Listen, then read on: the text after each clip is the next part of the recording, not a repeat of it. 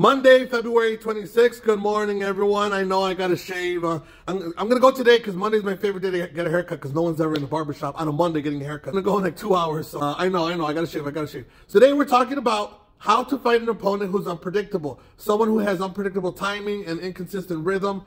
You got to make sure you stay calm. Don't panic. If you can't figure out your opponent, just slow it down, stay focused, and see if you can read any of the patterns. You got to pick up on the patterns. Everything from the footwork to head movement to punches. Footwork, what kind of stance do they have? Are they well balanced? Are they flat-footed? Head movement, which way are they moving their head when they're throwing punches and when they're not throwing punches? And as far as the punches, are they one of those boxers that are falling into that left-right pattern? Pay attention to all these things and use it against your opponent. Another thing you can do is use your jab to disrupt the rhythm. So you can use a jab, throw a jab inconsistently to throw them off because jab is fast. No matter what they're doing, if you throw a jab, it's so quick that it'll disrupt whatever it is that they're doing. They won't have time to modify. Come by for boxing class tonight if you want to know more about how to fight an opponent that's unpredictable, someone that has inconsistent rhythm and timing.